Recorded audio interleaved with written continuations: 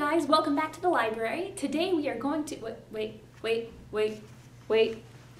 Good morning, library patrons, it's Sunday. Today I'm going to be doing a book review of Turtles All the Way Down by John Green.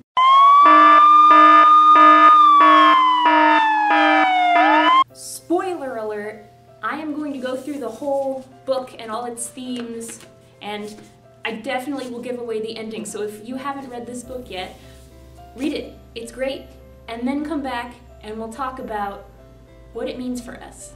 This video also will include a little bit of mental health information because May is National Mental Health Awareness Month. Specifically, we're going to be talking about OCD, or Obsessive Compulsive Disorder. But first, let me give you a little bit of a backstory on the author, John Green. John Green is a well-known and respected author of An Abundance of Catherines, Looking for Alaska, half of Will Grayson, 1/3 of Let It Snow, and has had 2 of his books made into movies. Those 2 bestsellers were The Fault in Our Stars and Paper Towns. But he is also known as one half of the Vlogbrothers on YouTube. John and his brother Hank started a YouTube channel to keep in touch via weekly pen pal letters in video form.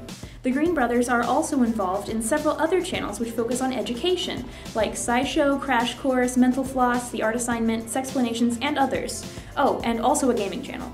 Turtles All the Way Down is John Green's newest book, which talks about a girl named Aza Holmes who is trying to solve a mystery while also living with obsessive compulsive disorder. The basic summary of the book is 16-year-old Aza never intended to pursue a mystery of fugitive billionaire Russell Pickett, but there's a $100,000 reward at stake, and her best and most fearless friend Daisy is eager to investigate. So together, they navigate the short distance and broad divides that separate them from Russell Pickett's son, Davis. Aza is trying. She is trying to be a good daughter, a good friend, a good student, and maybe even a good detective, while also living within the ever-tightening spiral of her own thoughts. It is interesting to read because John Green has OCD in real life, and he struggles with it every day. So you can see what it's really like inside his head and what it's like to live with mental illness. Before I get into the book, I want to give you a little bit of a brief overview of OCD and how it works. That way you can really understand what it's like for Aza Holmes. Obsessive compulsive disorder is just how it sounds. There are obsessions and compulsions. The obsessions come as intrusive thoughts that what if my house burns down? I think I left the stove on. Did I leave the stove on? And then you have the compulsions, which is, I'm gonna go check if the stove is on. And you actually go and do the thing that temporarily relieves the anxiety, but ultimately just makes it worse because it's an ever-spinning cycle of what John Green calls a thought spiral, where you can't get these thoughts out of your head, so you have to keep checking. Checking is one of the types of OCD, but there are actually several different types that you can have. I'm using the book, the OCD Workbook, and it says that there are different types, including the checking like we already talked about, also the washing and cleaning, where people are concerned that they're going to be contaminated by something and they have to wash their hands often and clean things and be careful what they eat. This is what Aza has. Aza's OCD comes in the form of her having this open scab on her finger that she puts a bandage on, and she questions, I don't want it to get infected, maybe I should change the bandage. Maybe I should drain the pus out of it and then let it heal again.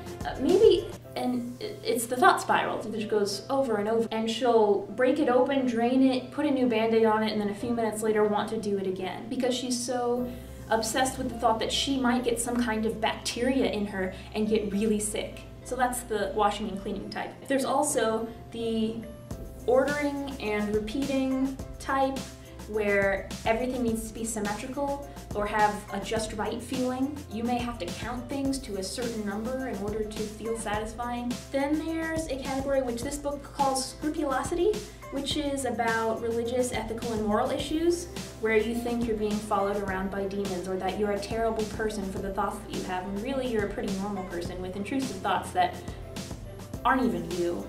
And there's hoarding, which is where you collect all kinds of stuff because you don't want to let go of anything because you think it's all going to be important someday, and you end up with mounds of just junk around your house. Those are the main categories of OCD. You can have more than one category at one time, but like I said, Aza is primarily concerned with contamination and cleaning.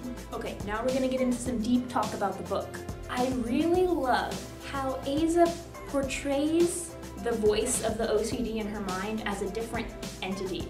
She calls it a demon who is trying to put thoughts into her head that she doesn't want to accept, but usually the demon ends up winning. A good example of this is on page 128. John Green makes it 2 separate voices, and he does this by writing Aza's in normal font, and then the demon is in italics. I was pretty sure I had changed the Band-Aid right after waking up, just before I brushed my teeth, but the thought was insistent. I don't think you changed it. I think this is last night's Band-Aid. Well, it's not last night's Band-Aid because I definitely changed it at lunch. Did you though? I think so. You think so? I'm pretty sure. And the wound is open. Which was true. It hadn't scabbed over yet. And you left the same Band-Aid on for, God, probably 37 hours by now, just letting it fester inside a long, moist, old Band-Aid? I glanced down at the Band-Aid. It looked new. Didn't. I think I did. Are you sure? No, but that's actually progress if I'm not checking it every 5 minutes. Yeah, progress towards an infection. I'll do it at the bank. It's probably already too late. That's ridiculous. Once the infection is in your bloodstream, Stop, that makes no sense. It's not even red or swollen. you know it doesn't have to be. Please just stop. I will change it at the bank. You know I'm right. But the one I really love is on page 225. She is fighting with this demon while in the hospital and trying not to get infected by hospital bacteria. So her and this demon are going at it. She says, "No, I'm not going to do it." He says, "You have to." She says, "No, I don't." "Yes, you do." But then when you get towards the bottom of the page, she has completely given up fighting. You've already got it. Stop, please God, stop. You'll never be free of this. You'll never be free of this. You'll never get yourself back. You'll never get yourself back. Do you want to die of this? Do you want to die of this? Because you will. You will. You will. You will. And now her thoughts matched the demon's thoughts. It won her over. The thought spiral. She just couldn't stop thinking about it. And by the end of it, she makes the conclusion, I knew how disgusting it was. I knew. I knew now for sure. I wasn't possessed by a demon. I was the demon. Ouch. When I heard that, I actually got up and threw my book. Can we just take a second to make a side note that John Green is very good at talking like a 16-year-old girl. He can write like a high school girl because it's hip and funny and sarcastic, very young and relatable, even though he's like 40.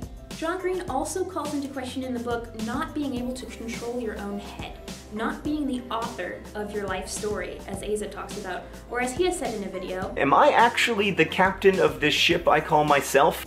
One of the themes that comes up in the story a lot is money. Aza's in a middle-class home. She's a normal girl. Her best friend Daisy is poorer and actually struggles to get along. And the boy she's going after, Davis, is a millionaire's son. And the book explores all of the different ranges and how Daisy wants to be where Davis is, but Davis is tired of his life because of the way his dad, the one who went missing, treats him and doesn't mind giving lots of money away. And Aza's still right in the middle there, but there's one passage where Daisy really drives home that Aza doesn't understand what it's like for her to live with such poverty. They actually fight it out. Page 216, Daisy yells this to Aza. You have no clue. It's also easy for you. I mean, you think you and your mom are poor or whatever, but you got braces, you got a car and a laptop and all that and you think it's natural. You think it's just normal to have a house with your own room and a mom who helps you with your homework. You don't think you're privileged, but you have everything. You don't know what it's like for me, and you don't ask. I share a room with my annoying 8-year-old sister whose name you don't know, and then you judge me for buying a car instead of saving it for college, but you don't know. You want me to be some selfless, proper heroine who's too good for money, but that's Holmesy, being poor doesn't purify you or whatever. It just sucks. You don't know my life. You haven't taken the time to find out, and you don't get to judge me. Another theme that comes up is the role of father figures. Davis's father, the millionaire, who goes missing, was completely neglectful of Davis. And Davis, everyone thinks he has the perfect life because he has all this money, but he had such a neglectful father, and he feels so abandoned. Aza loved her father so much and she holds on to whatever she has left of her father, but her father died and left in a much different way. They had a loving relationship, but he died, unfortunately. Davis and Russell Pickett did not get along, and then Russell Pickett ran off in some kind of scandal so that he would escape jail time for fraud. Davis is actually relieved when his father goes missing, and Davis's little brother Noah needs a father figure so badly that he's just crying and depressed, and Davis is now stepping up to be his father figure and take care of him. Oh, did I mention the inheritance? His father gave all of the inheritance to his pet lizard. Okay, he wasn't a lizard, he was a tuatara, but you get the idea. Something that I found interesting was Aza's relationship with Davis and how it was a mutual friendship that was not romantic, yet they did try doing romantic things without being involved. Aza wants him, but she doesn't know why, and she's afraid of that side of her. On page 42, Aza talks all about how she doesn't want to be in a relationship. She's not looking to date anyone. Parts of typical romantic relationships that made me anxious included 1. Kissing, 2. Having to say the right things to avoid hurt feelings, 3. Saying more wrong things while trying to apologize, 4. Being at the movie theater together and feeling obligated to hold hands even after your hands have become sweaty and sweat starts to mix together, and 5. The part where they say, "What are you thinking about?" And they want you to be like, "I'm thinking about you, darling," but you're actually thinking about how cows literally could not survive if it weren't for the bacteria in their gut, and how that sort of means that cows do not exist as independent life forms. And that's not really something you can say out loud, so you're ultimately forced to choose between lying and seeming weird. When her and Davis try to kiss, she wants to kiss him. She kisses him, and then she has to go to the bathroom and clean her mouth out, because boy germs. So there is this love between them where they can just lay next to each other and look at the stars, but they aren't going out. So Daisy writes fan fiction, specifically fan fiction about Star Wars. And in some of these fan fictions, there's a character who she's secretly writing Aza's character because she's very passive-aggressively mad at Aza. And this character that she writes in Aza's image is a real downer. She's just always full of anxiety. She ruins the fun because she brings the mood down. And she used the term mustard, meaning, you know what, I better just read that section. It's on page 217. When she says she's like mustard, she means mustard is good in small quantities, like on a hot dog, but just a ton of mustard, it's too much. You don't want that much mustard. And she's saying she doesn't want that much of Aza in her life because Aza can be a little bit overwhelming. And Aza rebuttals with, "I'm sorry it's not fun hanging out with me because I'm stuck in my head so much, but imagine being actually stuck inside my head with no way out and no way to ever take a break from it, because that's my life." To use Michael's clever little analogy, imagining eating nothing but mustard, being stuck with mustard all the time. And if you hate me so much, then stop asking me to. And I'm not going to tell you what happens after that, because it is good. Well, actually, it is terrible. So I'm going to share some quotes with you. These are just random parts of the book that I found interesting that I really loved. First of all, there is on page 45 where she talks about intrusive thoughts. I have these thoughts that Dr. Karen Tsai calls intrusives, but the first time she said it, I heard invasives, which I like better because, like invasive weeds, these thoughts seem to arrive at my biosphere from some faraway land, and then they spread out of control. Supposedly everyone has them. You look out from over a bridge or whatever, and it occurs to you out of nowhere that you could just jump. And then, if you're most people, you think, well, that was a weird thought, and move on with your life. But for some people, the invasive can kind of take over, crowding out all the other thoughts until it's the only one you're able to have, the thought you're perpetually either thinking or distracting yourself from. Also, page 243, Daisy and Aza are talking about the river that they live by and how they built a city around the river. Aza says, "I think maybe I'm like the White River, non-navigable." That's not the point of the story, Holmesy. The point of the story is they built the city anyway, you know?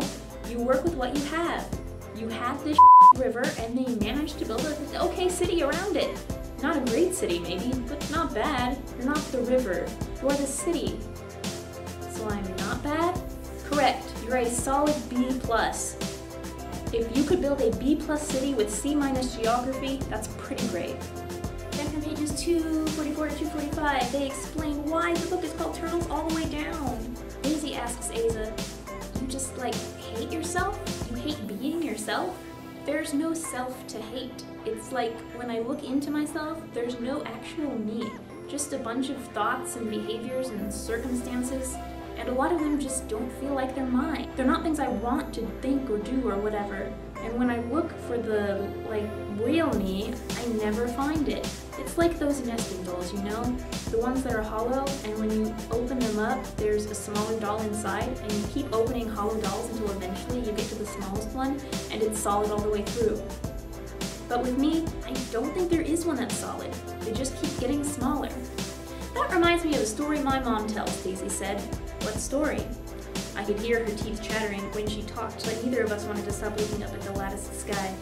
Okay, so there's this scientist, and he's giving a lecture to a huge audience about the history of the Earth, and he explains that the Earth was formed billions of years ago from a cloud of cosmic dust, and then for a while the Earth was very hot, but then it cooled enough for oceans to form, and single-celled life emerged in the oceans. And then over billions of years, life got more abundant and complex, until 250,000 or so years ago, humans evolved, and we started using more advanced tools, and then eventually built spaceships and everything. So he gives this whole presentation about the history of Earth and life on it, and then at the end, he asks if there are any questions.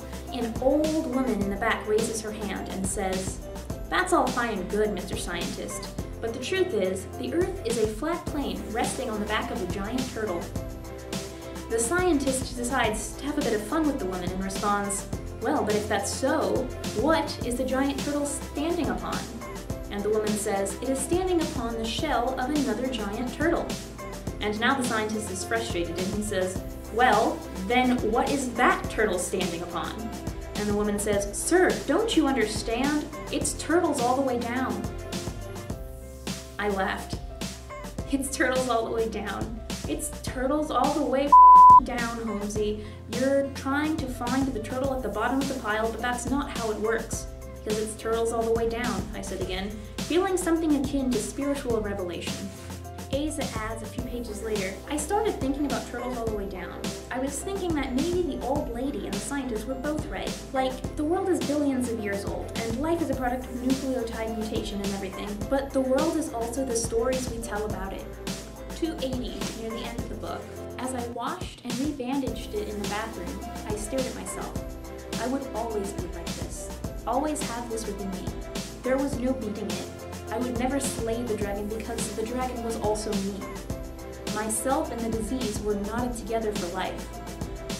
I was thinking about Davis's journal, of that Frost quote. In 3 words, I can sum up everything I've learned about life. It goes on. Yes, you may never escape fully, but there is still hope. The books I used for this video were very helpful, and I put other links about mental health in the description. If you think you or a loved one has OCD or any mental illness, I encourage you to get the help you need by seeing a doctor or a therapist or attending a support group. It really helps. I also encourage everyone to read Turtles All the Way Down and check out John Green on YouTube. Thanks for watching. See you guys.